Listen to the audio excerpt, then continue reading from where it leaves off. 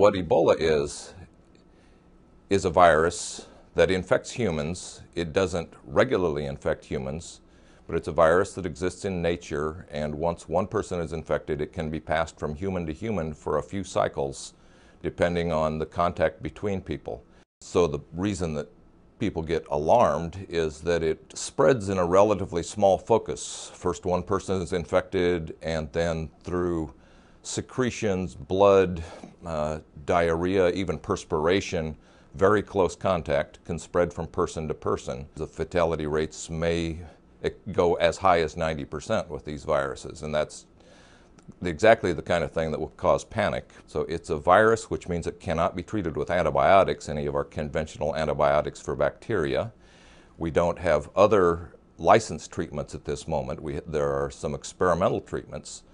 It's a virus that causes disease that develops fairly rapidly within 2 weeks, sometimes less than 2 weeks, into a severe fever, a whole constellation of symptoms: fever, diarrhea, muscle aches.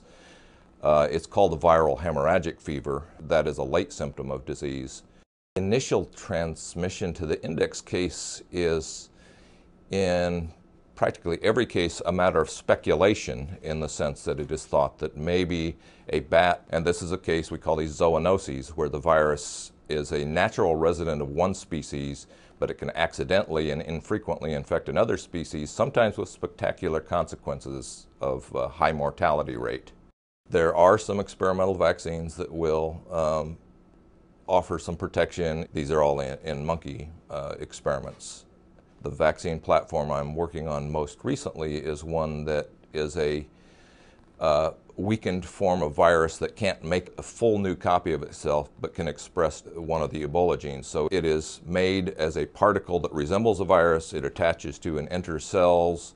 In there, it copies itself to some degree, and then makes many copies of the protective protein from Ebola. And that induces an immune response that, if everything goes right, protects against disease.